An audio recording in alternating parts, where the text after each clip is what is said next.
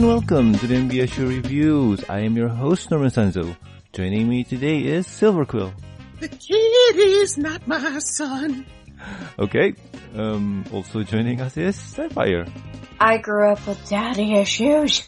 Silver, why don't you love me? Because I am definitely not related to you.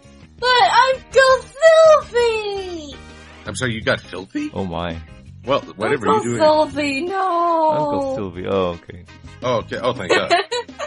Yes.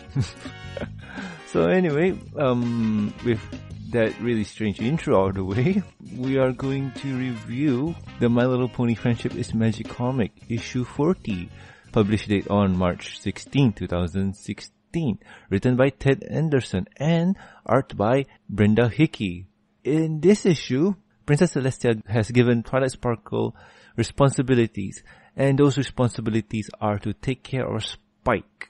And hijinks ensue. This is a hard one, like, eesh. Well, it depends on how you view it. Yeah, true that. Twilight becomes a baby mama. Does that make Celestia the baby daddy? Oh god. But anyway, before you guys say anything more, first impressions are in order. Silver, my friend, what do you think, man? Well, this is basically How I Met My Assistant. Yep. It's enjoyable if you accept Celestia is a one-note teacher. Throw Twilight into the fire and see if she'll emerge unscathed. Or maybe just slightly singed. I get people when they say that, oh, this is a poor representation of parents who are in school, teenage mothers or parents who dropped out of college for a family and are now going back into college while still being parents. But honestly, Twilight is just so young, I don't view it that way. I don't view it because Spike is not her son's son. I just find it another of Celestia's tests. I was actually a little disappointed by that element, but more on that later. Mostly it's about how Spike is the first character to really kick Twilight out of her comfort zone and challenge her. And in that regard, in terms of celebrating their relationship, it can actually be a very fun and enjoyable comic. You've just got to work through some uncomfortable moments first. And Sapphire.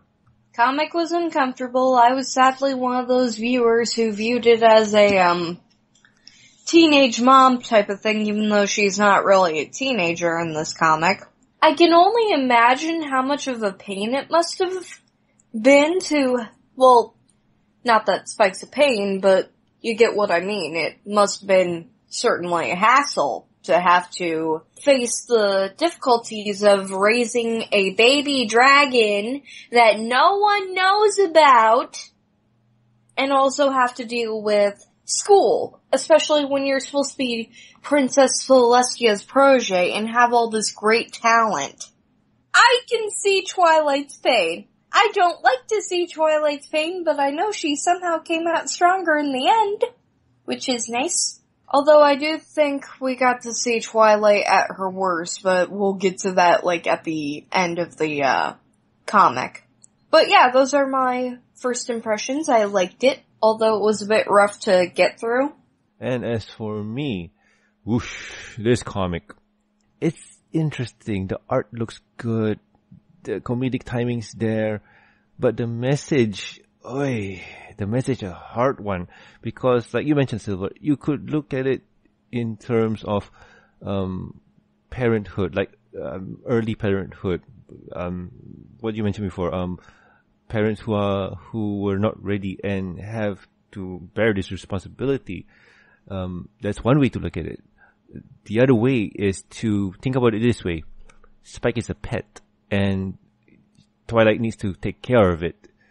And yeesh, looking at it that way, that's not fun. And what does it say about Spike? If you put that aside and take the comic as it is, it's a pretty entertaining one. If you have not read this comic yet, I suggest that you read it first before listening to this. And if you have read it, welcome in, and we can start now. Spoilers are ahead. So, we start off the comic with Rainbow Dash flying into the castle looking for Twilight, wanting to borrow a new Daring Do book. And she's not in the Hall of Friendship and decides to look for Twilight. And she spots her in her private chambers, reading or reminiscing at old pictures of cute little Spike.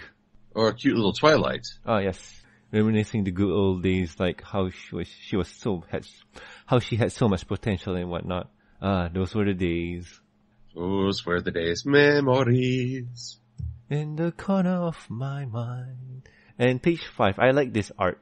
Oh yeah, definitely with the, Twilight photo. Brenda Hickey really did a great job on this one. Using the mean as a frame, that's really good. Although that's gotta be a nightmare to brush. Oh yeah. That frame is so tangled. You get flowers everywhere. Oh, it's just awful. But also, little Twilight with her Smarty Pants doll directly beneath it. Yeah, that's so cute. It's adorable. Is this the first time Brenda Hickey drew adorable Twilight? Yep. Maybe. Also, Trixie's mom. Hi, Trixie's mom. A sunflower. Yeah, I think this is the first time we get to see Trixie's mom. They're saying that Trixie at least attended the school for gifted unicorns. Or dropped out because of how scared she was. I don't know. No, she was there.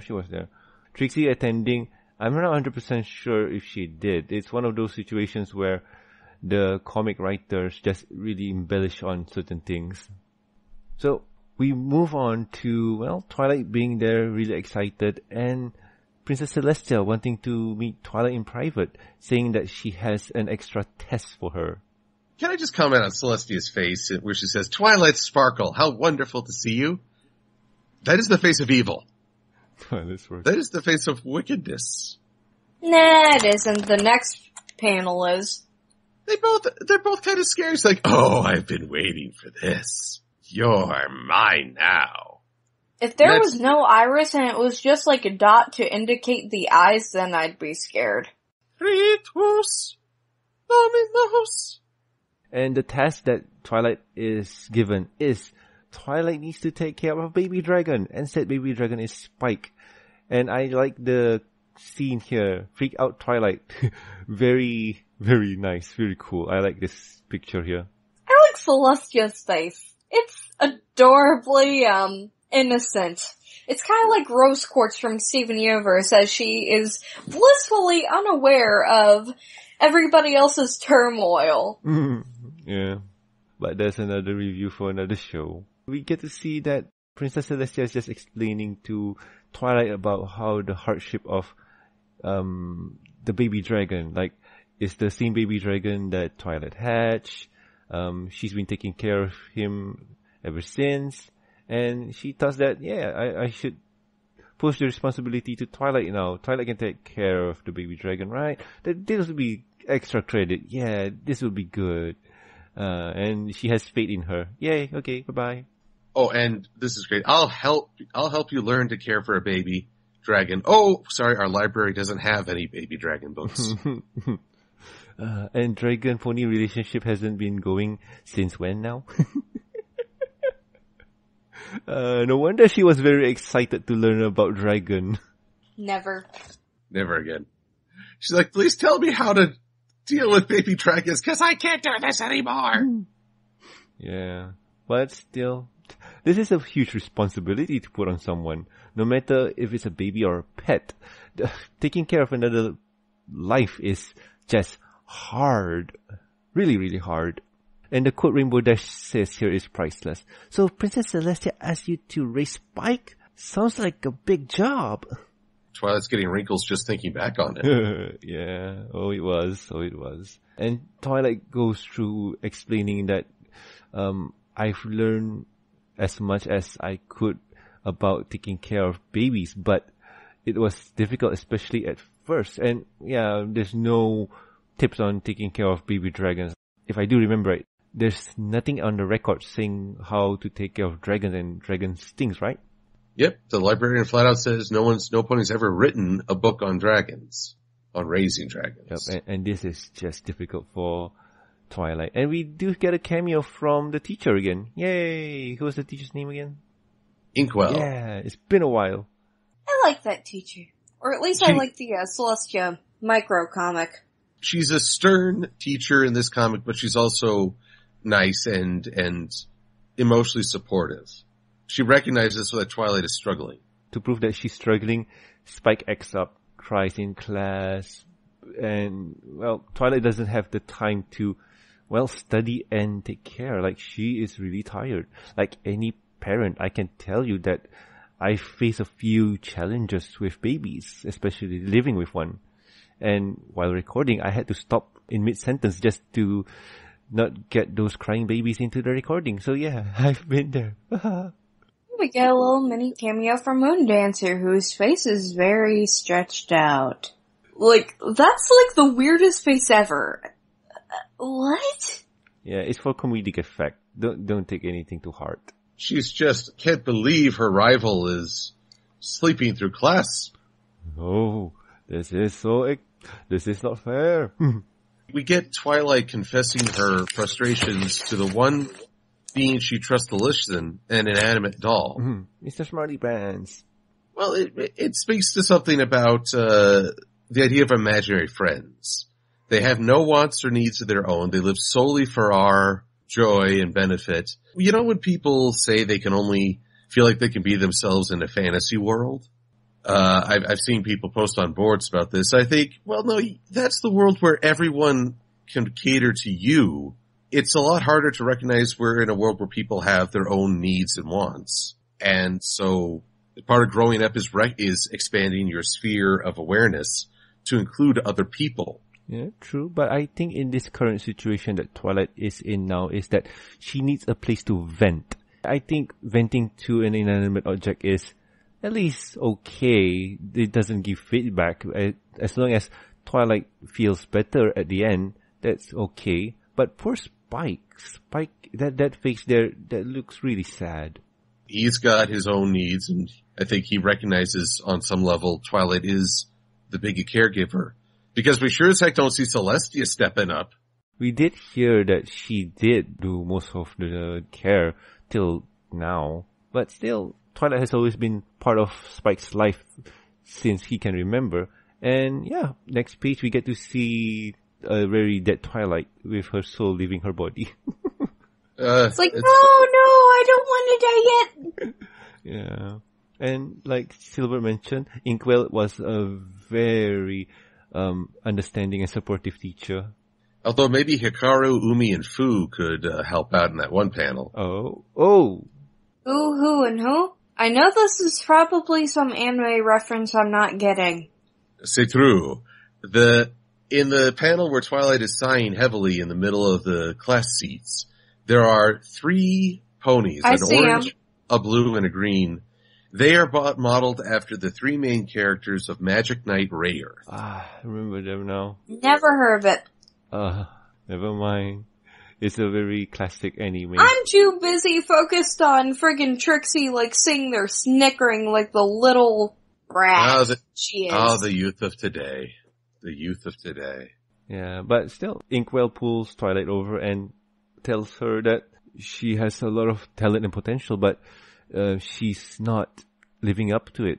I'm not 100% sure if she understands that she needs to take care of her baby dragon, and it seems that Spike is, well, trying to be understanding right about now. Like, she has feelings, so? Well, Spike he's not fully aware of his actions yet. He is a baby. True that. In the next page, we get to see the Royal High Tea. This was mentioned in the Celestia Micro, where said event was to gather all the teachers and students and parents in one place and talk about academics and, you know, the progression of said students. We get to see that Twilight's dad has a knack for picture taking and whatnot, and Spike is a very naughty dragon. We also see it's up in the corner of the first panel, but Inkwell and I believe her name is Ginger Snap, they seem to be having a disagreement. Wasn't that, like, featured in the microcomic too? Like, didn't the one pony want her out of the board? Well, that was a different pony. One of the rich. Ginger Snap represented the middle stage of a life. Things have settled a little more.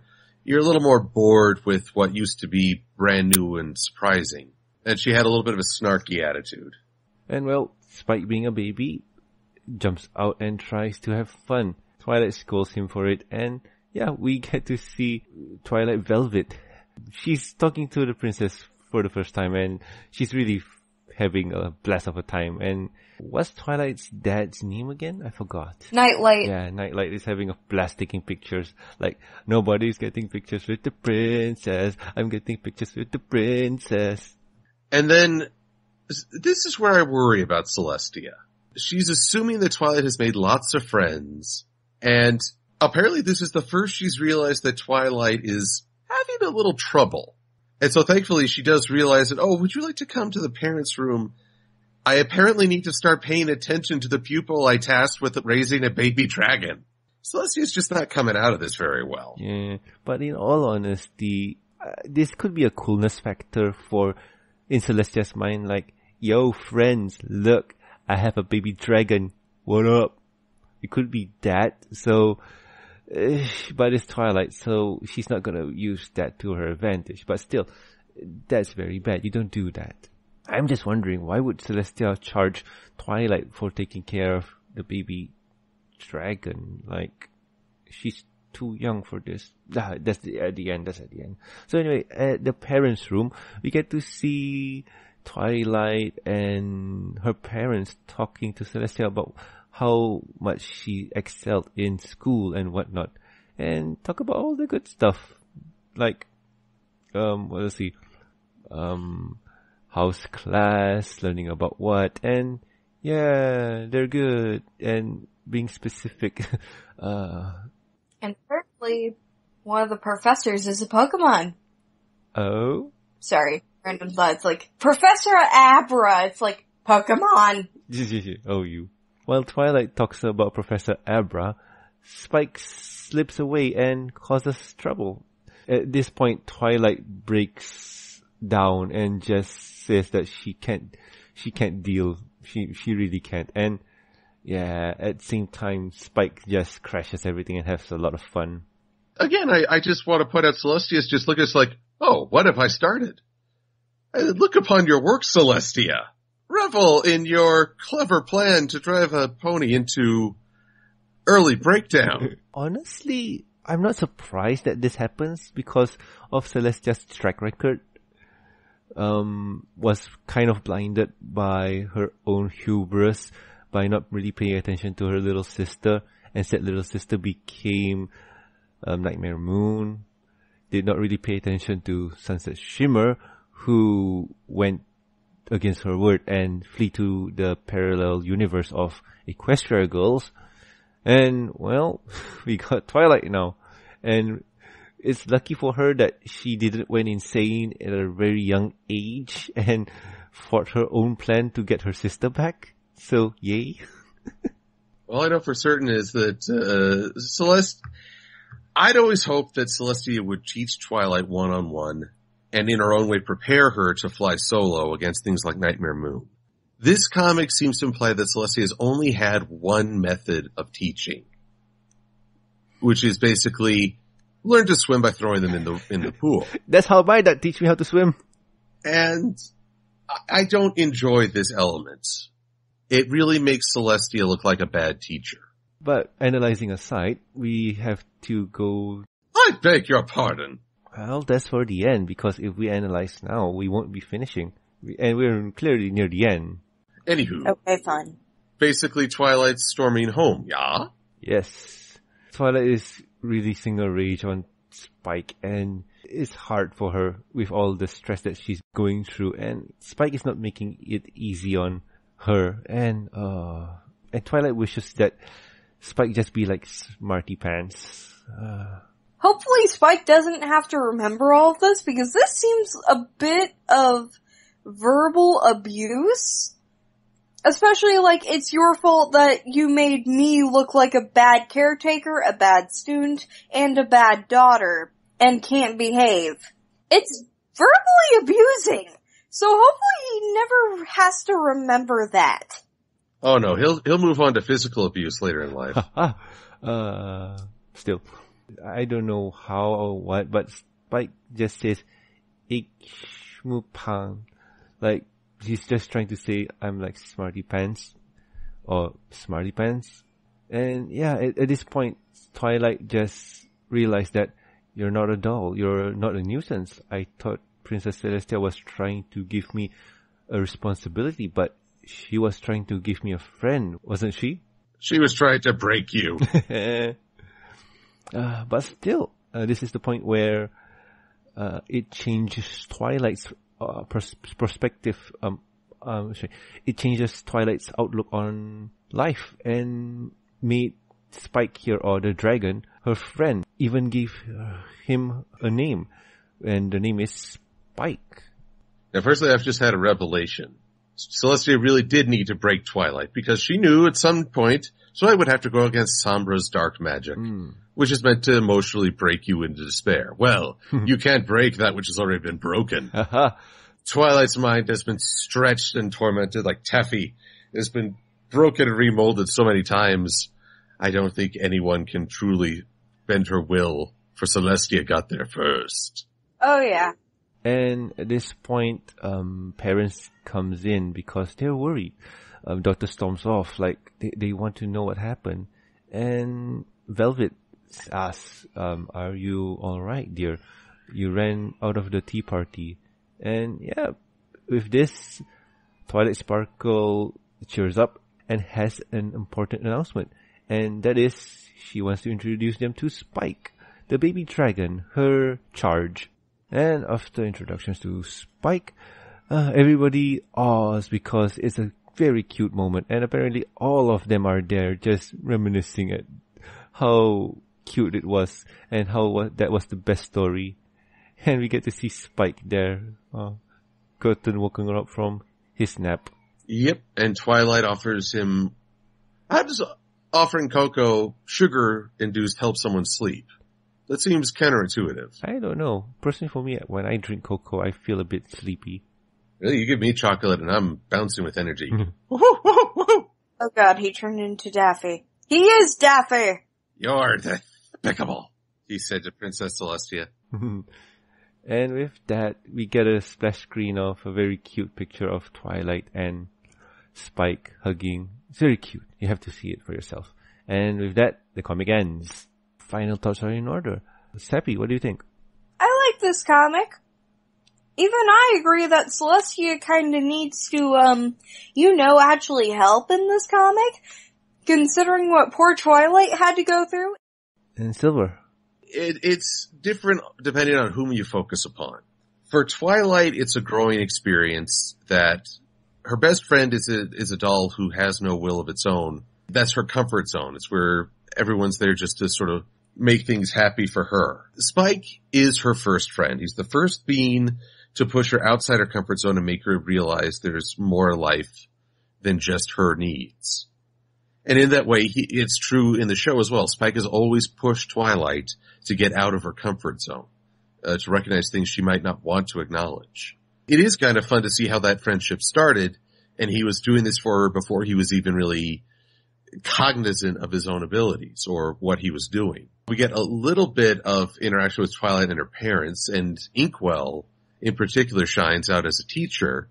The only character who I feel suffers in this is Princess Celestia, who not only puts this burden on Twilight, but then seems oblivious about it until she checks in with Twilight later. Now, I get she is the princess of the land, and she has duties and responsibilities. But the fact is, she put this task on Twilight.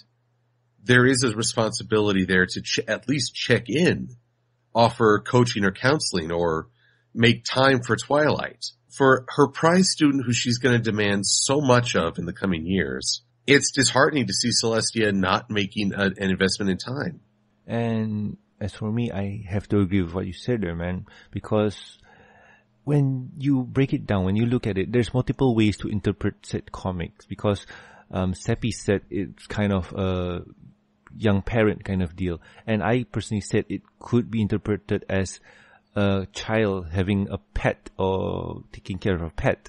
But if you put that aside and go through the comic, yes, it's about how Spike changes or pushes Twilight into being more open to things and pushing her to a place where she's not that comfortable with, but still opening up to new things. And you mentioned earlier before about looking at how Twilight was thinking about Smarty Pants and whatnot. You were saying earlier before?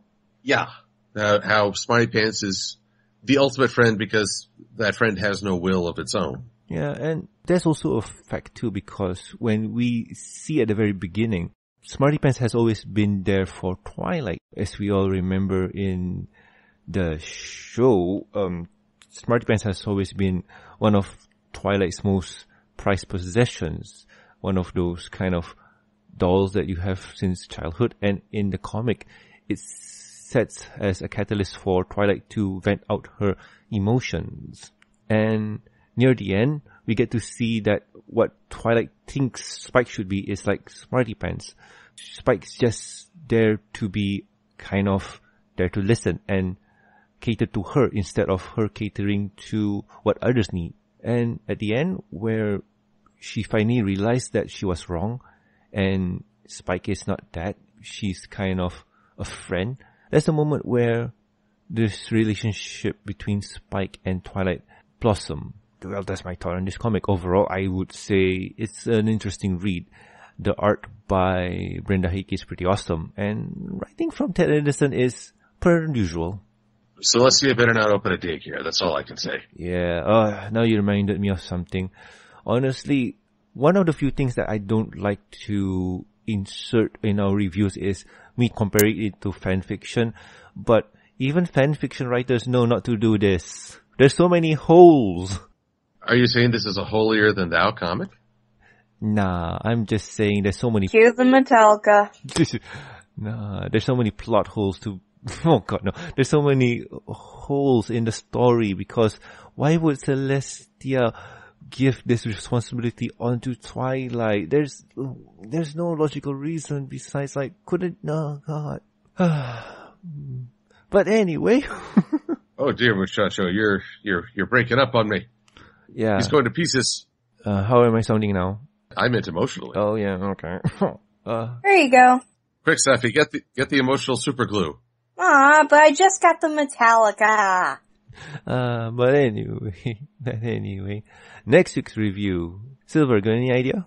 Well, let's see here. I believe we're coming up on Flutter Brudder. Oh no. Oh yes. Oh yes. Oh, I can already hear the sounds of despair. Beneath the sounds of silence. So next week's episode will be Flutter Brudder. Brudder? How do you say that word? Brudder? Brudder. B-U-R-D-D-E-R. Brudder, alright. Yeah. So Flutter Brudder, season 6, episode 11, overall episode 128, and written by Dave Rapp. So yeah, that will be next week's review. Hope that will be an interesting one to talk about. I know, it's gonna be fun. Fun. Anyway, that's next week's review. So I have been Norman Sanzo. I am Silver-Quill. And I am mourning over the upcoming episode. It won't be that bad. Anyway. It will. We'll catch you guys next week. See ya. Adios. Bye.